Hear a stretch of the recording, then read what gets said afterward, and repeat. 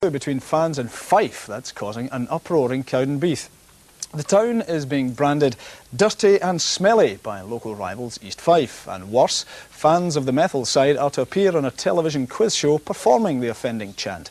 Douglas Maguire explains.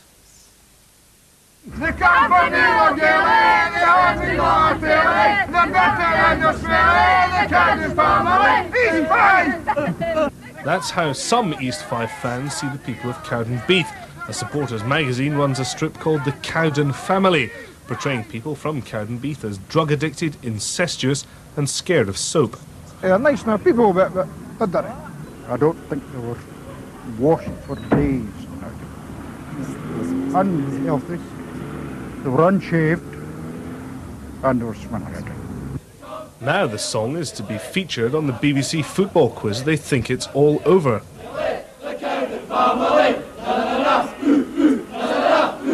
While the fans may see all this as just a bit of fun, the club is taking a different view.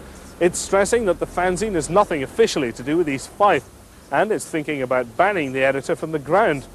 He's now reflecting on the wisdom of all this. His employers obtain a lot of business from the Cowden area, and they're taking a dim view. So while it's largely laughs here in East Fife, here in Cowden, perhaps unsurprisingly, the locals take a very different view. I think it's terrible. Whoever wrote it's been shot. I mean, to maybe looking before they look out, the ones that say that. That's a load of rubbish. We're not black. What right have they to say that this is a terrible place? I've lived here all my life and I don't see anything wrong with Cowden.